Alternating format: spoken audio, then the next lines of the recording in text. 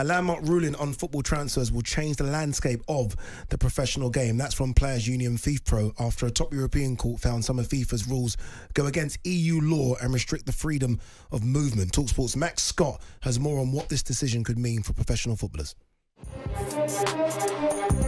Pandora's box has been opened, and ultimately players can now, in theory, terminate their contracts in order to move to a new club.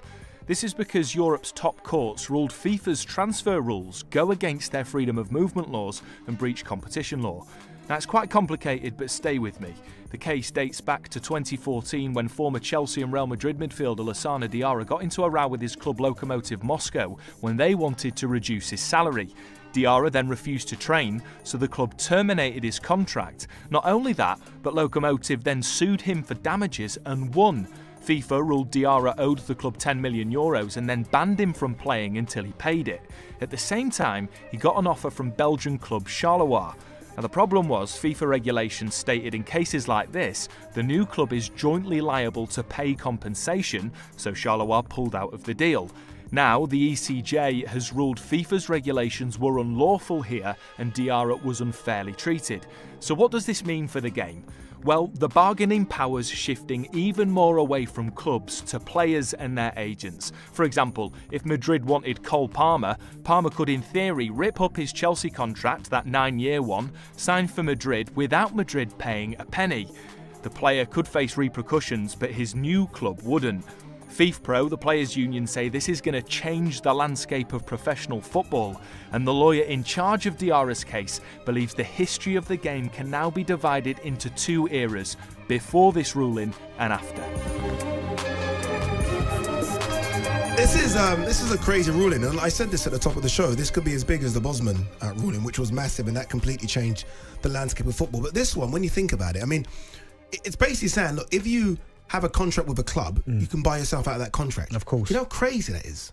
I mean, you got to first and foremost, you have to have a big dough to be able to do that. Well, yeah, you say that, but some of these footballers, if they've got a year left and they want to go, here you go. But you'd expect. Surely it can't be that simple. No, but also you'd expect the clubs to go, listen, we want to sign you, so we'll front up the money for you to pay your contract off. But that's where whatever FIFA do next, it has to be watertight, because we've already seen we spoke about FFP. And then clubs are trying to find their way around it with getting academy players and selling them to this club to get money. Do you know what I mean? So you get 100% profit and all that kind of stuff. But if this is a massive deal, and I think FIFA, before they kind of set this in stone, they're going to have to really look at all the loopholes, because someone will find something from somewhere. It's already changed so much, hasn't it? Already though, when you look at sort of top players now running down contracts. Like the idea, I know Chelsea take it to the extreme in terms of the length of contract they give players, but a lot of players now are signing 2-year deals. Whereas back in the day, you wanted a 5-year deal to secure your future. Yeah. But now players are betting on themselves. I mean, Trent's got nothing left. He's got 8 months left. Virgil van Dijk, Salah. Well, top players now are getting paid ridiculous. Like, don't get me wrong.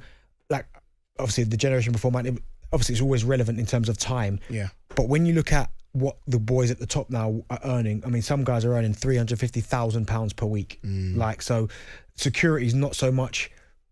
If you sign a 2-year contract on that amount of money, that's life-changing money anyway. Do you know what I mean? So I can understand why some of these guys will be thinking, well, do I really need to sign a 5-year contract? I remember going to Spurs, and their thing was 5+1. That was standard. 5 years and with the year option. That's crazy, isn't it? That was always just a standard deal, 5+1. It's completely changed now. But yeah, again, this Lassana Diarra ruling, I think will change the way football looks in the next few years, if it hasn't already. This is very big news, I think this is. Paul Pogba's 4-year drug ban has been reduced to 18 months following a successful appeal at the Court of Arbitration for Sport. The former Man United midfielder was hit with the ban after featuring for Juventus in their opening game of the 23-24 season against Udinese on August 20th. He is free to start playing for Juventus again from March next year. He was originally banned until August 2027. He'll be 32 by the time this ban's up. Straight to Saudi. Straight to Saudi. Yeah. I mean, it just seems to. I mean, he's there a lot actually. He's a big name, and just. He's still that. He's still a big name. This hasn't tarnished anything. This hasn't tarnished. Yeah, of course. It wouldn't. You can't. So, will there still be interest though? Yeah, there will be. There will be. 100%. Do you think he can get his way back into the French squad?